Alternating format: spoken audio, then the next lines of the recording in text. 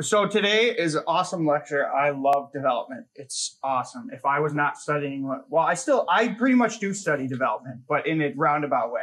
If I was not doing what I would be doing, I would also be studying development because it's awesome. So why study embryology or development?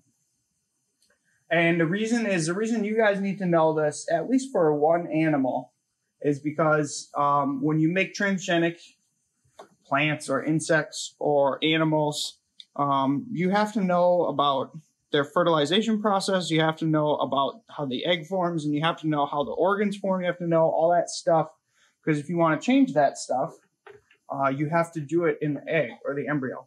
So it's really helpful to have at least a basic understanding of development and the basic sort of big concepts that you have to deal with. And once you know, so we're going to talk about insect development. And you might think, well, why would I bother learning about insects? Insects are the most basic multicellular animals. I mean, I guess they're not the most basic, but they are a basic system. We know a lot about Drosophila. And if you understand Drosophila development, you get the basic gist of more complex animal development. So it's a very simple system in which you can, once you have a grasp of that, it's going to help your understanding of everything else. So just quick, some terms, and I know you guys know these because we've talked about it before, but you have to know the difference between somatic and germline. And somatic are cells that form the body. They never get passed on to the next generation. And then germline is a very specific subset of cells that form the testes and the ovaries. And even not all testes cells are germline cells, okay? There's a very specific, there's cells that form the testes like body. So if like these are what mosquito testes look like, there's cells that form like the body of the testes. Those are somatic, okay? And then there's specifically little cells in here called the stem cell niche. These are the germline cells. So it's a very small subset of cells that are germline cells. And these are the cells that as they replicate, as they go through development, they form sperm in the testes. So those are the germline cells. The germline cells form sperm or eggs in the ovaries. Okay? So you need to know the difference between somatic and germline. Another big term that comes up a lot in development is this term called morphogens. Morphogens. So when you start development, you start from an egg and a sperm. Okay, and this thing progressively gets more complicated through divisions and specification of different cell types. And there are all kinds of chemicals or proteins or hormones throughout development that tell certain cells in certain regions to become a certain type. So you know that when you first start off, you start off as kind of like a stem cell. So like the eggs and the germ and the testes, when they combine, they form a stem cell. And that egg or that zygote, that stem cell, can form every single different type of cell in the body. So if you're talking about insects, they could form like the gut cells. It could form like the testes cells. It could form like the brain cells. But all those cells are different, right? And you can't take a brain cell and change it into a testes cell. I mean, you can kind of, but you have to revert it to a stem cell and then have it go through to the development. So basically, the process of development is a process of continual specification of cell types of which there's no going back. And morphogens are these chemicals or proteins or signals that tell a certain cell to change to a more specified cell type with no going back, okay? So a lot of development is a study of these morphogenic effectors, these morphogens, and figuring out the real causal signal that tells certain cells to develop a certain way. Okay, the other final just basic concept of development, which is why insects are so good, is insects are by definition segmented organisms, okay? And if you look at, I mean, they have this in common with worms and nematodes, and actually all animals, if you look at their development is basically a procession of developing segments. And then you tell different segments to become different things. So insects are kind of a great way to look at this because insects, by definition, they have head, thorax, abdomen. So this is a segment, this is a segment, this is a segment. And even within these segments, there's actually segments in the head that have different mouth parts. There's segments in the thorax that have different legs or wings. There's segments in the abdomen which have different plates. So development really proceeds in most organisms, maybe not in plants, but in animals, through building progressive segments, segmentations, and then telling different things, different segments to do different things. Okay? And that's how you get maybe like eyes, as this segment has a specific morphogen that tells this segment to make an eye. So that's kind of a basic conceptual thing of development. Let me see. I like to show people this video because it's awesome. Let's see if I can do this. Oh my God. Every time I do this, it messes stuff up. I'll just re-find it. If you go to, so this is a video of Drosophila embryo development. This is an awesome video. So this is Drosophila development sped up in 1 minute. So here you're looking at, they've stained the nuclei. So it didn't start at the first division because there's all these nuclei. So it's starting after fertilization. But what you're seeing here is you're seeing basically a surface layer of what's called the blastoderm, and I'll talk about that in a little bit. And then this will show you how things develop. So there's an awesome quote from Richard Dawkins, who says that basically all animal development is basically like 3D origami.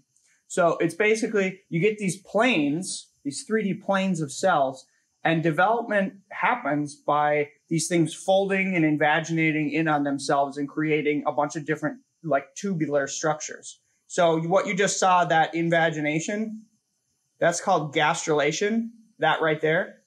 That's called gastrulation. That happens in all animals that develop, where the embryo starts as just this layer of cells on the outside. And then to start building three-dimensionality, you get this invagination to start making tubular structures. So that's gastrulation right there. We'll talk more about that.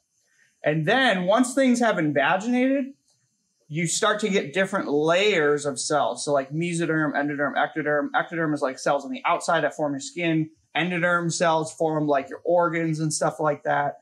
The mesoderm is like in the middle. So now you see the segmentations. You see how you're starting to see the segments, right? You see that? So the embryo has been told to make segments. Here's the head up here. And there's been morphogens that you didn't see, but I'll rewind. You can even see the segments here. Let's see where we get to the point where we can see segmentation. Right now, you're starting to see the segments.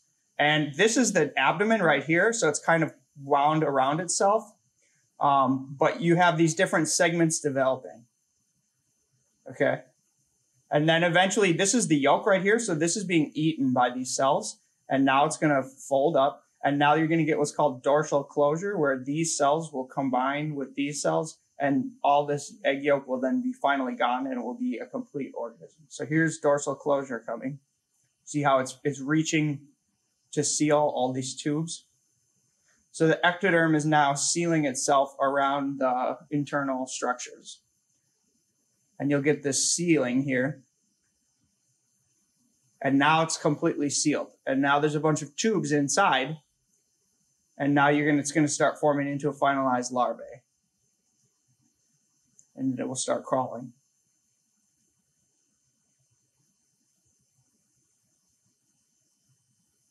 I don't know why it's like fidgeting like that. It might actually be moving. So that's that. So it's an awesome video. There's a bunch of these. Watch them. You can find sweet videos like that. Okay, so back to the lecture. Okay, so let's start with the ovaries, because the eggs come from ovaries. So, okay. The ovary's job is to make eggs. And basically, that job encompasses providing all kinds of nutrition for that egg to develop. So when you think about development of a new organism, insects will lay their eggs outside, and those eggs can't go collect food, right?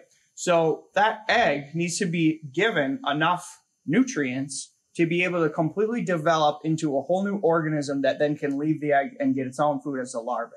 So the job of the ovaries is to make nutrition for the eggs and package the eggs with enough nutrition to develop. That's literally the job of the ovaries. Okay? So the way that happens is all organisms that fertilize and make eggs have this process called Vitellogenesis. Okay? So Vitellogenesis means something specific in development and in biology. Vitellogenesis is the production of vitellogenin, which is a protein, which is also called the yolk protein. Okay? So in like a chicken egg, the yolk has the chicken vitellogenin in it. It's a protein. The definition, the use of the yolk protein is literally just a stockpile of protein. And there's also fats in there, but it's mainly a bunch of stockpiled protein that the egg then, as it develops, it eats the yolk. So it will take that vitellogenin protein and through catabolism will break down those peptides and use the energy stored in those peptides for energy. That's why when you eat chicken eggs or insect eggs, if you do, you get a bunch of protein because they're stockpiled with protein to provide energy for the development of those eggs. So that's what vitellogenin is. And then the yolk protein, you find the yolk protein in all kinds of insects and all kinds of animals. So chickens make yolk protein, Drosophila make yolk protein, and mosquitoes make yolk protein, and there's all sort of orthologs or homologs of this protein called vitellogenin. So the way that it works, how does it work? Is let's just do a mosquito, for example. So insects have an organ called the fat body, which stores energy in fats. And when a mosquito takes a blood meal, her gut gets filled with blood, and then the gut has stretch receptors which stretch out as the gut stretches. The stretch receptors then send a signal to the fat body that tells the fat body, I took a blood meal, make eggs. Okay? So then the fat body makes vitellogenin, and secretes vitellogenin into the hemolymph. The hemolymph is like the greenish blood of the insect. So the fat body will secrete the vitellogenin into the hemolymph, which will circulate around. And then the female has ovaries, which uptake through receptor-mediated endocytosis, that vitellogenin, take it into the ovaries, and then stockpile it in the eggs. So the ovaries don't actually make the vitellogenin in some cases. A lot of times a different organ makes the vitellogenin, secretes it, and then the ovary's job is to take it up and deposit it into the eggs. So this whole process is called vitellogenesis. Okay? So we've started with the female taking a blood meal, or in this case, if it's Drosophila, the female, maybe she found a good stockpile of yeast and ate it, and then the vitellogenesis process started. Okay, I talked about the germ stem cell niche. So then what happens is in the ovaries, so ovaries also kind of look like this, and you get basically a linear progression of development from the stem cell niche to the end of the ovary, which at the end of the ovary are mature eggs, which then go out a tube and get deposited by the female in oviposition. Okay, so as these eggs develop, you get a series of mitotic divisions from the stem cells. Okay, and these things are linked. Their cytoplasm is linked, so their cytoplasm is basically shared. And you get these divisions, progressive divisions, where each time you double the amount of cells that are all linked by these ring canals that originate from the stem cells. These are germline cells. And then eventually, as you progress to the end, you get what's called an ovariole. And in the ovariole is one cell that's an egg, and you have 7 other cells that are called nurse cells. And then these are surrounded by little somatic cells called follicle cells. Okay? Now the role, am I on this yet? Yes, I am. Okay, so let's talk about the difference between the egg, the nurse cells, and the follicle cells and what they do. So the egg and the nurse cells are both derived from the germline. So these are derived from the stem cells, okay? The follicle cells are somatic. They're derived from the ovary tissue cells. They're not going to get passed on. The only cell that's actually going to get passed on is this egg. Okay, so the role of the follicle cells is to protect the egg and give it and the nurse cells what they need. Okay, so that means like get them the vitellogenin, get them the stuff, get them what they need. The role of the nurse cells is to stockpile the vitellogenin, but also morphogens. So what you see happening here in development is the egg, the programming of the egg, the development, the programming of that cell, the programming, the process, the actual program that tells it how to develop is already being programmed in the ovaries by the nurse cells. So the nurse cells are synthesizing morphogens, and in this case, it's mostly messenger RNA. So they're synthesizing very, very specific messenger RNAs that are very, very important in early development, and they are depositing those RNAs into the egg, okay? And each of these morphogenic RNAs has a certain localization. So you might have certain RNAs that get localized right here. And that sort of defines the posterior end of the egg. And you might get other morphogens that localize right here. And that sort of defines the anterior end of the egg. So basically what's happening is the role of the nurse cells is to start programming the, what would you call it? The polarity of the cell. And by definition, you're defining which part of the egg is going to be the posterior end, which part of the egg is going to be the head or the anterior end, and which part of the egg is going to be in the middle. Does that make sense? So the nurse cells, their whole job is to synthesize and stockpile all these RNAs for the egg. And let me just emphasize that as the egg is laid, so in oviposition of the female, as the egg is coming out, the female has a little organ called the spermatheca, which stores sperm from a mating.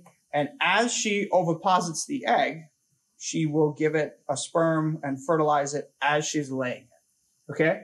But then, after that fertilized egg is laid and it starts development, there is no transcription. The egg does not want to waste its energy transcribing its own genes, okay? It needs to spend all that energy getting to a point where it can survive. So it's only using messenger RNA that was deposited from the nurse cells for like the first 15 divisions. It's like the first 2 hours of development, okay? It's straight up just using messenger RNA from the nurse cells that was already deposited in the egg. So there's a special name for these genes that are deposited from the mother, from the nurse cells. And the name of these genes is called maternal effect genes.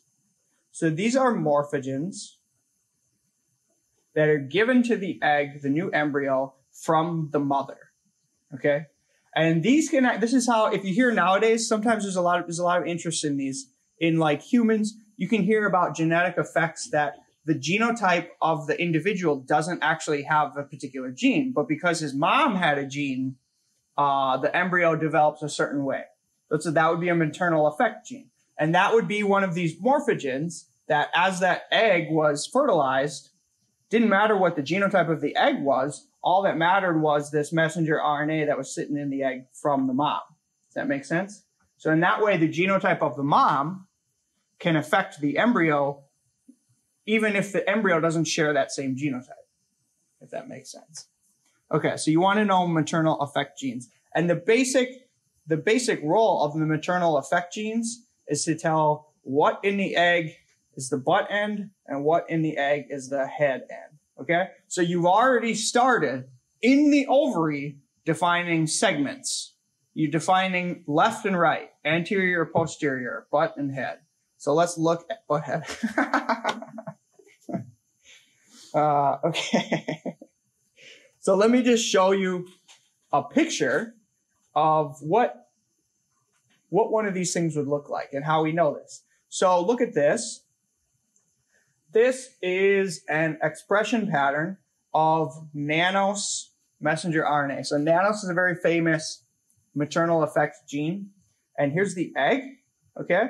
And you can see where they've done, they must have done like, this must be fish, fluorescent in situ hybridization of nanos messenger RNA.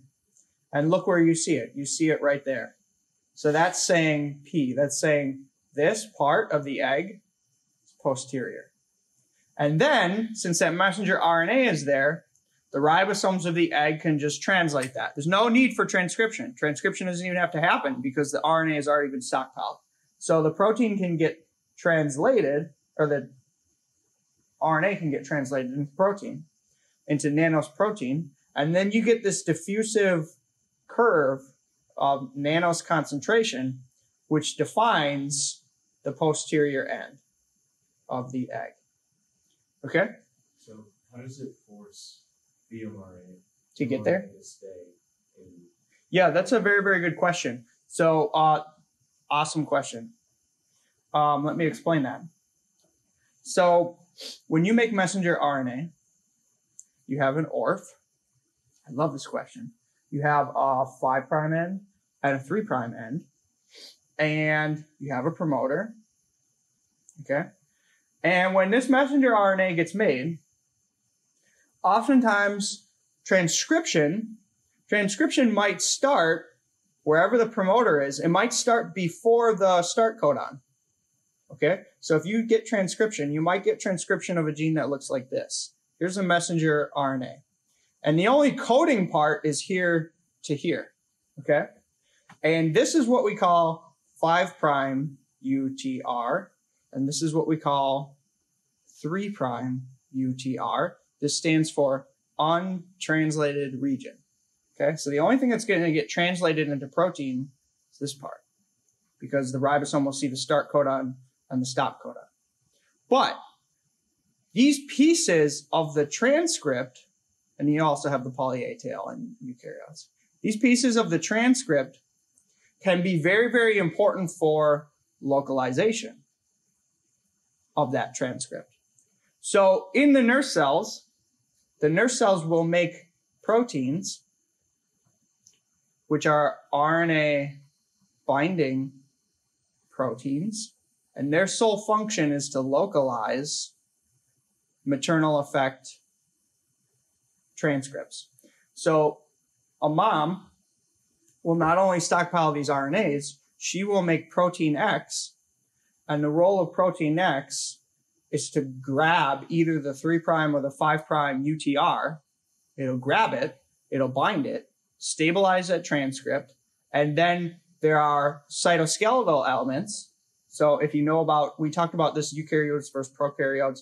Eukaryotes have cytoskeleton, which is like microtubules, actin, okay? And if you look at the ovaries, as the nurse cells, egg, they're all connected by these things called ring canals. And in the ring canals are strings of microtubules. And there are what are called motor proteins. You might have heard about these if you've learned in muscle. Have you guys learned about muscle physiology? There's a special protein called myosin, and what's the other one? There's another one. But myosin's job is to grab microtubules and contract them. And what? I think myosin grabs microtubules, but there's another one that grabs actin. Actin is another component of the cytoskeleton. But there's basically things that are called motor proteins. One of them is called dynein. And these things are little walking machines. They actually have legs, and they walk. Like they move their legs based on ATP along microtubules. So what happens with these RNAs is they get synthesized in the nurse cells, and then there's an RNA binding protein that grabs it, and then that RNA binding protein couples with a motor protein, and then the motor protein literally like walks it to the spot it needs to go. Yeah, so the myosin actin complex in muscle, then it basically does the same thing, but instead of 2 legs, it's got one that kind of pulls back. Yeah.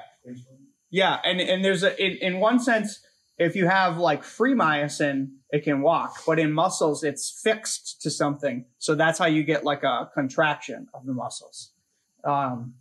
So it's all, that's why it's so funny that if you understand molecular biology of a cell, you can also understand like how organs work, like muscles work, because they're using the same protein components in just different configurations.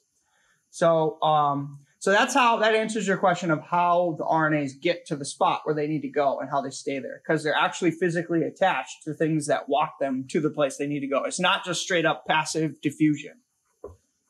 And do those kind of remain there once they're at their destination? Yes. But once they get translated into protein, like look at the picture. Once they get translated into protein, there will be this diffusive diffusion of the protein, right? And that's part of what forms the gradient, is there are these thresholds where the different factors will turn on or off based on a certain threshold of concentration of a certain morphogen. And say once you're past this threshold, certain genes are off. And once you're on this side of this threshold, certain genes are on. And that's what tells it posterior, anterior, if that makes sense. Okay. Great question. So, okay, now let's talk about eggs. So now we're at the point where you understand oogenesis, how the eggs get made in the ovary, and how the mom's maternal effect genes already program the egg for development. Now the egg gets laid. Let's look at the egg. So the eggs have an egg shell. The outer hard egg shell is called the chorion. Okay, but there's more to eggshells than just the chorion. There's also an inner wax layer. Why would they want to put waxy lipids? Yeah, or keeps water in.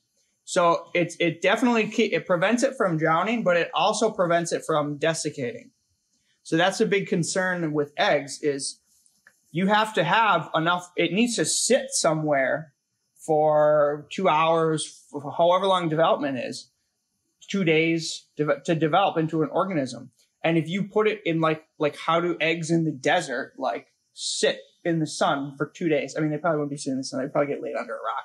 But you get the point. Like, you need to have a mechanism to prevent water from just straight up leaving, because water is a valuable resource. So there's a wax layer that will prevent desiccation. And then there's also an inner membrane, a membrane of fatty tissue that surrounds it called the Vitellogenesis membrane. So I talked about last time about when you microinject eggs, sometimes in Drosophila, we will dechlorate them. We'll treat them with bleach, and the bleach will remove the outer layers. And what you're left with is an egg, and the only thing holding it together is a little balloon called the Vitellogenesis membrane. Is that the same thing, like whenever you hard boil eggs, and there's that layer of skin that you can peel the shell off with? Do you know, because you know chicken biology.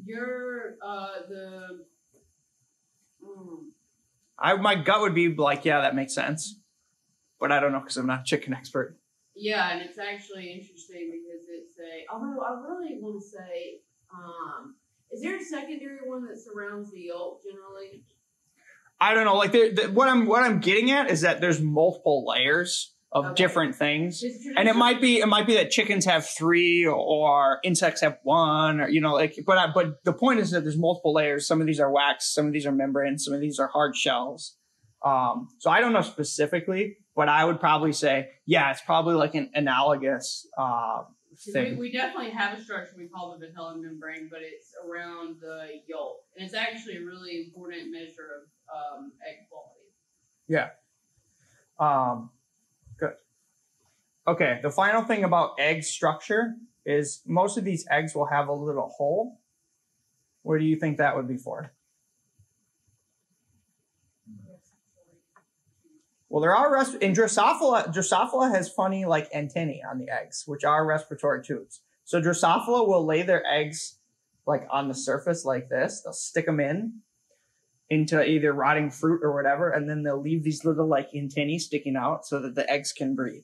But that's not what this little hole is. But yes, some eggs do have that. Some eggs look really crazy. Is it a way for the organism to break out later? Sometimes that will be programmed in insects. Some insect eggs will have a little like fissure here that allows that. But think about like if we completely seal off the embryo. No, it's actually for the entrance of the sperm. So the sperm has to get in somehow. You can't make it completely like a sealed off thing, otherwise you can never fertilize it. So there's a little hole called the micropyle. And that's the hole that the sperm gets in. So it's funny because like in humans, there's always like, I don't think we have eggs. We don't have eggshells. So the sperm, I guess you just always see these pictures where like sperm is like getting in anywhere. It's not like that in insects. There's a very specific hole that the sperm goes through. It's called the micropyle. Okay, and then I just finished with, yes, there are sometimes very specialized structures of eggs that help their either development or help them survive in certain situations, and it's all related to oftentimes the biology of the egg. Like in fleas will lay their eggs, in body lice. So body lice will make nits, and they will cement their eggs onto your hairs, okay, or in your clothes, and then there's like a crack, and it's very, very difficult for the louse to get out. So what the louse will do is it will suck up air here, and then it will push the air out the back end to build up pressure back here until it pops off the cap. The cap will pop off, and then the body louse larvae will crawl out. So some of these eggs are like really cool. Okay, now let's talk about the zygote. So the zygote is you've laid an egg, it's been fertilized, now you're ready to go. You're ready to combine, you're ready to start developing. How much time do I have? Okay, I got time. Okay, so in insects, this is different now. Here's where you start to see, there are some differences between insects and animals. Insects are very unique in that you have what's called syncytia. I don't know if I'm pronouncing that correctly, but it's a syncytium. It's basically one shared cytoplasm. So as the insect egg develops, you will get two pronuclei. So nuclei that came from the mom, nuclei that came from the father. These will divide at least once, and then you get them to combine with each other. Okay, so then this makes a nuclei, this makes a nuclei, and then you start to really replicate, and each division you have double the amount of cells, right? So as that's happening, this is unique in that they're not cells. The definition of a cell is literally a closed compartment, okay? In insects, as they start to develop, they're just nuclei. And the nuclei sit around in the egg and just share the cytoplasm, okay? Now, this is not true for animals. So it's not always like that. This is how it's true in insects, okay? So that's the syncytia, okay? And we already talked about the morphogens. So if this is the posterior end, there'll be certain transcripts that are making certain proteins that tell nuclei in this area to do certain things, turn certain genes on or off. Over here, turn certain genes on or off based on plus minus presence of certain morphogen. Is that called like the transcriptome? Transcriptome is all genes that are being actively transcribed. So actually the transcriptome of an early embryo would be 0. There'd be no transcript. Well, I mean, there's exceptions. There's some very, very early transcript. But transcriptome is basically what are all the genes that are being transcribed right now at this point in time. But you could in some sense say like all the transcripts that are present sitting there would be, I guess, a part, like it'd be like an egg transcriptome. Does that make sense? Like there's subtle nuances in when you say transcriptome, what that means. But yeah, like if you just measured like what are all the transcripts present in the egg, that you could call that an egg transcriptome. But it would be nuanced because the egg is not actually transcribing. Those are maternal effect transcripts. So that's how it would be nuanced. Okay, so there's this syncytia. All these nuclei are sitting in there sharing a cytoplasm. And then what happens? Okay, so then there's a series of specifically named morphogens. And I want you guys to know these names and know like what they do. And let's look at I have pictures for this. So let's look at this figure. So the first things that come first, which we already talked about, are the maternal effect genes, okay? And then the maternal effect genes turn on or off based on the gradient gap genes. And they're called gap genes because they are expressed in patterned gaps. So like this one is on in the middle, but there's a gap here and there's a gap here. And there's other gap genes that are on this end and this end, but not in the middle. So they make gaps. Does that make sense? So it's a further progression of segmentation. So here you have a segment pattern of on the left is something, on the right is something. Then the gap genes turn on and you start to get more differentiation of these segments. So you get a left, a middle, and a right. Okay. Then the gap genes on or off have consequences that turn on or off the pair rule genes. Okay. The pair rule genes is where you're really starting to get segments. Okay. So now we're actually defining, here's head. The first 3 segments are thorax. These segments will be abdomen. We're actually starting to develop the segments based on the pair rule genes. Okay. Then the pair rule genes on or off. These are all like transcription factors. Does that make sense? Like they're binding, turning on certain things. They're regulatory genes. Okay. Oftentimes they're DNA binding proteins, turning things on or off. Then the pair rule genes turn on the segment polarity genes. Segment polarity genes are like if you have segment A, telling it which part of that segment is the posterior part. and which part of that segment is the anterior part. Okay, because if you look at insect segments, the segment is not necessarily developed the same. Like it's different on this end than it is on this end. So the segment polarity genes create polarity left and right of each segment. Okay, and then the segment polarity genes and all these other things have effects turning on or off the Hox genes, which we talked about. Hox genes are homeotic genes. And these genes turn on in very specific segments to tell it to develop very specific structures like eye or wing or leg or mouth part. Okay? So Hox genes are transcription factors that turn on those processes of development. So you can very clearly see that in Drosophila, really all you need to do is the whole development is based around developing patterns of segments. And when you look at how do we know this? So this is why this is just so cool. Like this is just like the coolest experiments. These are, you could do this in multiple ways. You could do this with a reporter.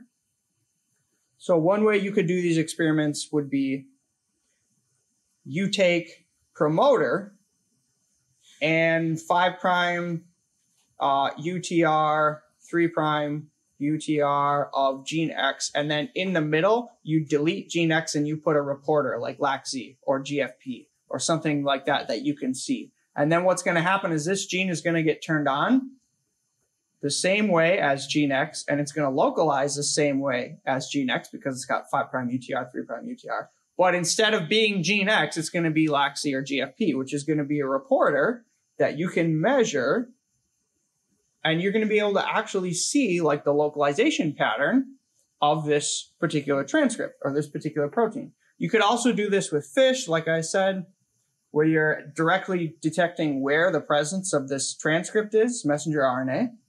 How else could you do this? You could also do this with immunofluorescence. So if you wanted to detect the protein, you could do this with antibodies and you could get data that look like this. But basically, we have ways of detecting the expression patterns and detecting the localization of where these things occur. So we can actually like look and we can actually like see what I'm telling you happens right here. We can see this throughout development.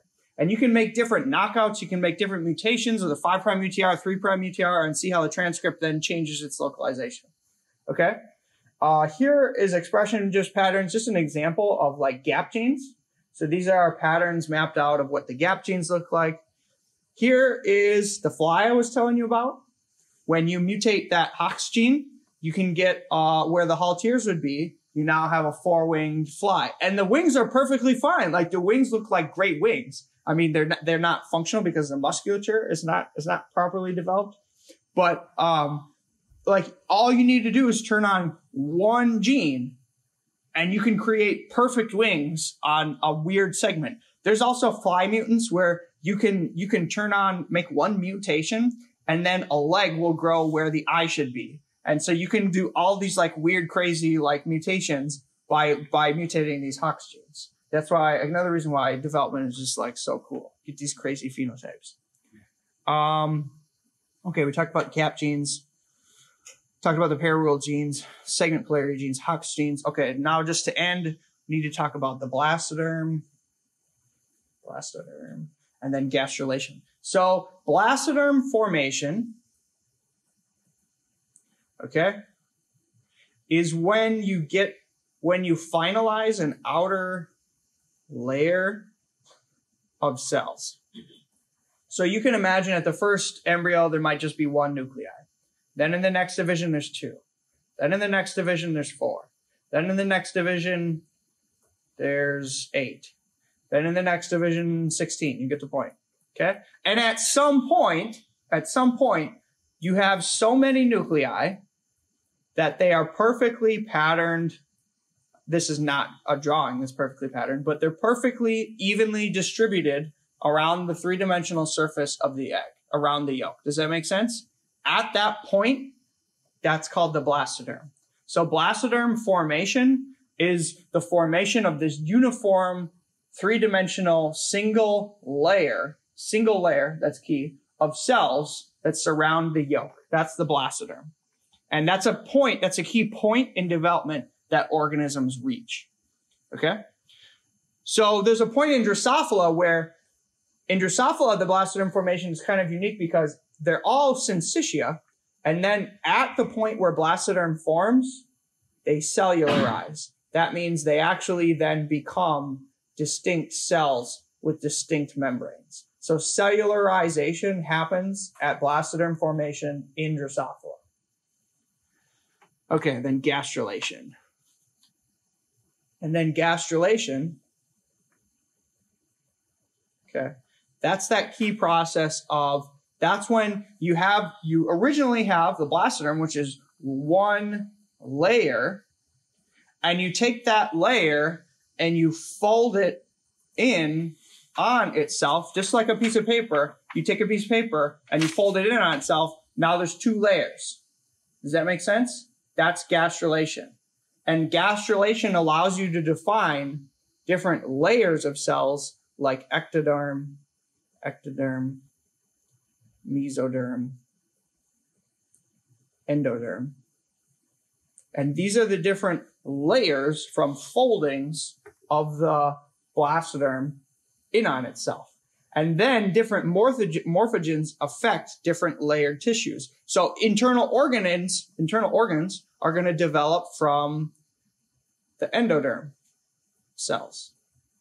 That's where you're going to get the kidneys. It's where you're going to get insects don't have kidneys, but they have Malpighian tubules. That's how you're going to get the Malpighian tubules. That's how you're going to get the gut. That's how you're going to get the stuff. Certain tissues are going to form from brain cells from certain things. Ectoderm is going to form the skin. In insects, it's going to form the cuticle, the exoskeleton. It's going to form the musculature, might be partly mesoderm or endoderm. But basically, like, it's going to be slightly different for frogs versus humans versus but the essential premise is the same, that you fold in on yourself through gastrulation. You get these different layers of cells, and then these different layers of cells start to form the organs and the structures. And that's all based on different morphogenic patterns. Okay? So this is all kind of a quick summary of early development.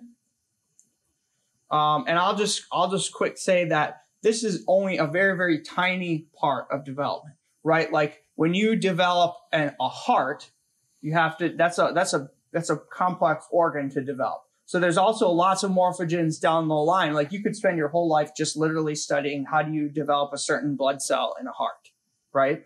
Like it gets more complicated. But this is in general the basic idea of how these things develop and how it relates to insect transgenesis, like we were talking about yesterday. So let's say you have two eggs. Let's say you inject one that's at blastoderm, and it's been cellularized. So you got all these separate cells. Or you inject very, very early before blastoderm. So this is when it's a syncytia. I'm not going to spell it right, but whatever, syncytia. Which one of these is most likely to be worked to get into the germline? In the syncytia or the cellularized blastoderm?